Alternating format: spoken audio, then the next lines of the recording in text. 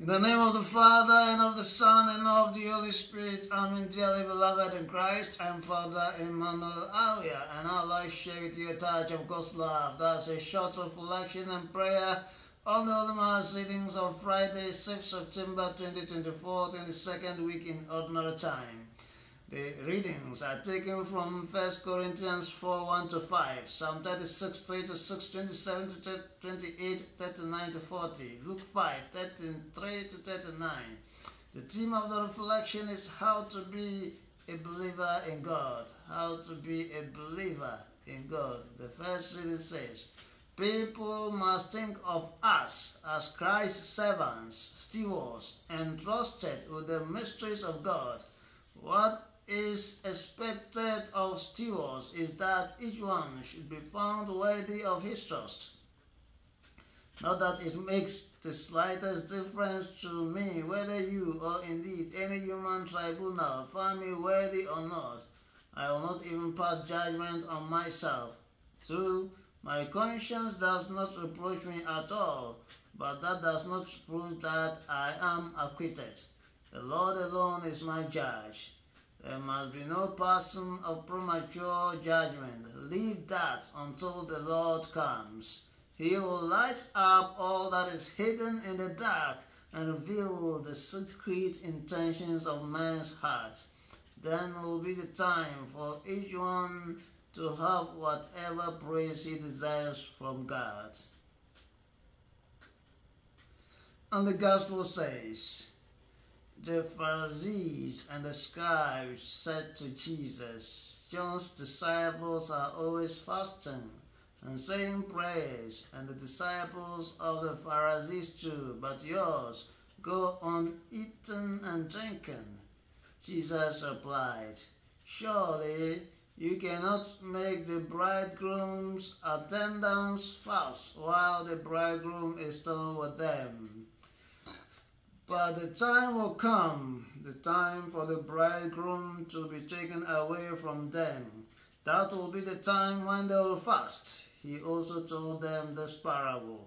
No one tears a piece from a new cloak to put it on an old cloak.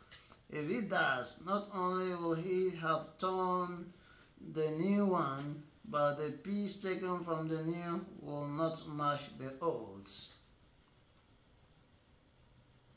And nobody puts new wine into old skins. If he does, the new wine will burst the skins and then run out, and the skins will be lost. No, new wine must be put into fresh skins, and nobody who has been drinking old wine wants new. The old is good enough, he says. Beloved, the first reading says, a believer in God must be a servant of Christ, a person entrusted with the mysteries of God. We have been given mysteries of God. What do we do with them? To believe in them and to live them, to keep them, to live according to the mysteries of God. Not just a servant, but a trustworthy servant. And so a believer is not just a servant of Christ, but a trustworthy servant of Christ.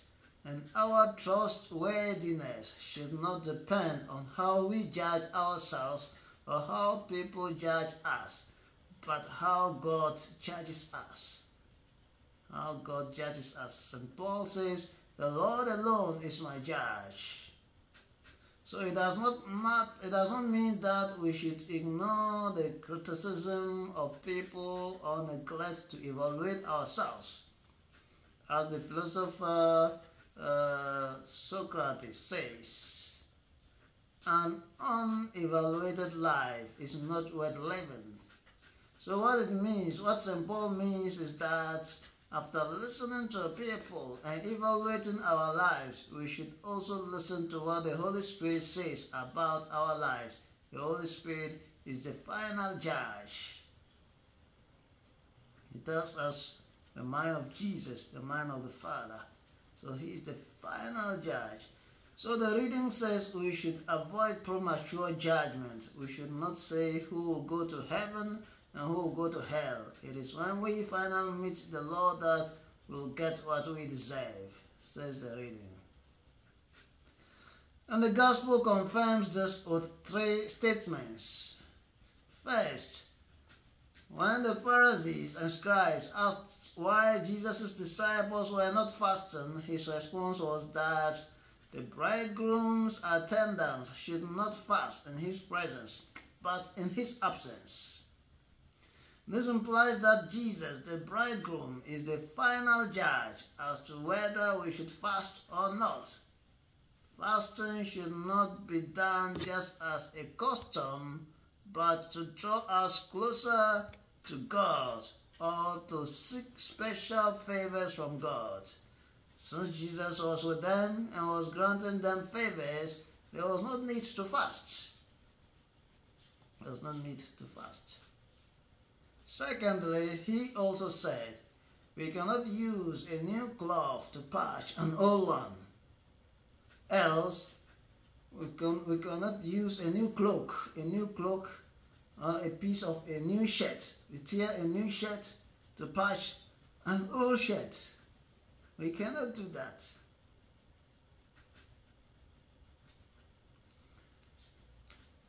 Else, we may spoil the new shirt or the new cloak, and the new piece that we have used to patch the old shirt, they will not even match. Everybody will know that it is a patch. And they'll laugh. So, Jesus is the new cloth, the new cloak. Jesus is the new cloak. The new shirts cannot tear a part of him and patch an old cloak.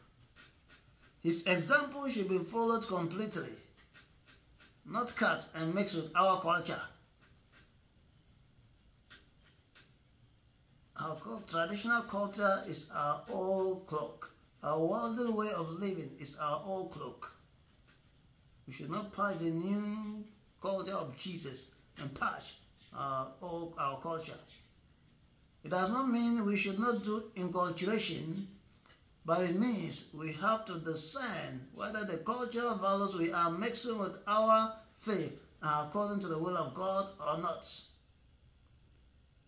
There should be no enculturation without discernment. Don't just take an act because it is your culture, but we have to discern. Jesus should be the chief judge in enculturation. Thirdly, he said, when we put new wine into old skins, we will burst the old skins. New wine should be put in new skins. And the one who has the habit of drinking old wine thinks the old is good. It implies that the new wine, Jesus is the new wine and should be the final judge. We should not obey Jesus sometimes and at other times obey our culture. That is syncretism. When we have 2 judges, we are most likely to obey the one we have the habit of obeying. That is our culture. We are most likely to be more obedient to our culture than to Jesus. So to be a trustworthy believer in God, to be a believer in God, is to always allow God to be your final judge.